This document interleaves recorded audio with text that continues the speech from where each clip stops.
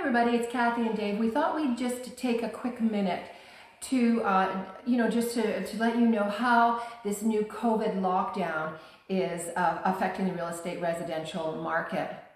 Real estate's been deemed by the government to be an essential service because even though, we are in this lockdown, people still need to sell their houses and they still need to buy houses. Anyway, for buyers, we're still allowed to get out there and have a look at those houses. And also, but we do have a few protocols in place that we have to remember. We have to, of course, sanitize and wear our masks that cover our faces completely. We are only 2 people are allowed in the house with the realtor at one time. No children at all. So like lots of times it's worked where one parent stays in the car, the other one looks at the house and then switches back and forth. That really works. Anyway, if there's the only ones who can touch anything in the house are the realtors, and we'll have gloves on.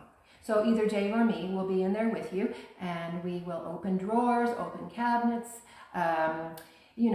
open panel boxes, and whatever you need to look at.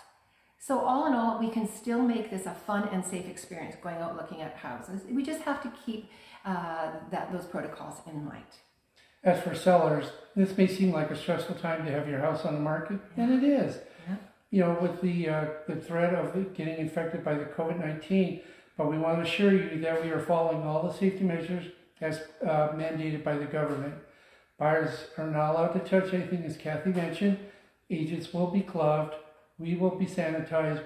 If we touch anything, once we're done, we will wipe everything down with our sanitation supplies that we both have present.